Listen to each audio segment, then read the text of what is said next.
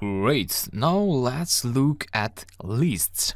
So in the previous lecture we were looking at strings and indexing and splitting strings, and now we'll be working with lists which are very similar to strings.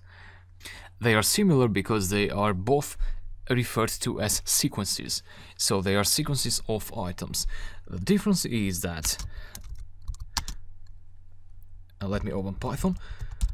So the difference is that a string is made of other strings, so it can contain only strings, so characters or strings, whatever you like to call it. However, lists can contain various other data types, let's say age, a letter, a number, and also a string.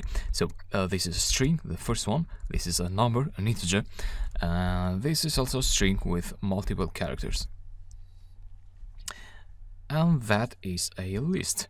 So for lists you want to use square brackets to create a list. Execute. And yeah, you can call it. And so this is a list of 3 items. And you can also store other objects in a list, but we'll cover other objects in later sections. You know, we have table objects with lots of data. You may store files in a list. You may store widgets of a graphical user interface that you are building, and so on. So lists are very useful.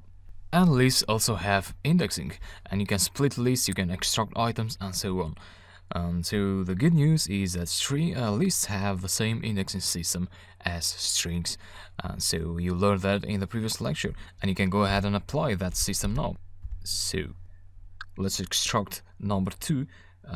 That would have an index of 1. Execute that, and yeah, you get 2 there. If you check the type, you'll see that's an integer. So every item of a list has its own data type. You can also access more than one item of a list. Let's say you want the first 2 items. You do 0, 1, 2. So like that, or 0 to 2, whatever you like. And that will produce another list. So the type of this split is a list. The type of the split of a string is a string. So S for the string here, C for the list. Lists now have methods associated with them, just like strings do, and so you can check what methods you have available there by just doing dir list. So list is the blueprint. You can use list, you can pass empty square brackets in there. It's the same thing. And then you can use help to look at each of these methods.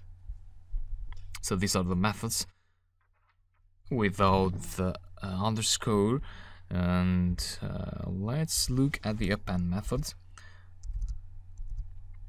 So to apply a method, you do C, the dot notation, append, and here I'll add 3. Well, what that does is it adds another item to the end of the list. So it appends an item to the list.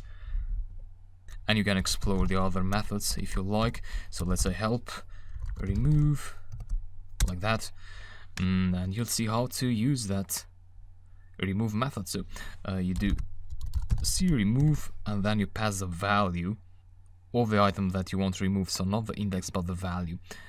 Let's say we want to remove 2, and you see that 2 is now gone from the list.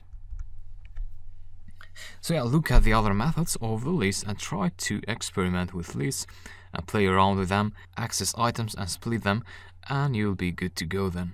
Yeah, thanks. I'll talk to you later.